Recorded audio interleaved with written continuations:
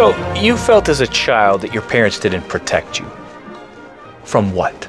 That witch. Oh, here we go. Gretel, let Hansel finish. And by witch, do you mean your mother?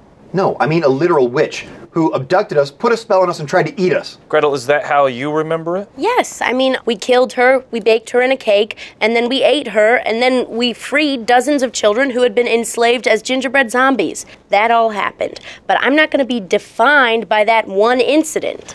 And what do you think the witch represents? A witch? She had a broom and a hat. It was totally up. You are so dramatic. Gretel, do you think you have residual effects from this witch? Why are you using air quotes? It really was a witch. Hansel, please. Gretel, you were going to say. I feel like I'm a pretty well-adjusted person. Yeah, right. What? You can't keep a relationship. You had them remove the stove from your new condo, and you haven't talked to mom and dad in 7 years. Our mom sent us out into the woods by ourselves.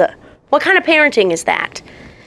You know what, fine. You want to go there? Let's do that. Let's talk about your food issues. I don't have any food issues. Okay, have a cookie. I don't want a cookie. I think you do. No, I don't want a cookie because I'm not hungry. You are always hungry. Fine.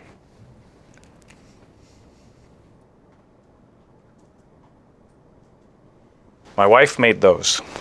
They're gingerbread.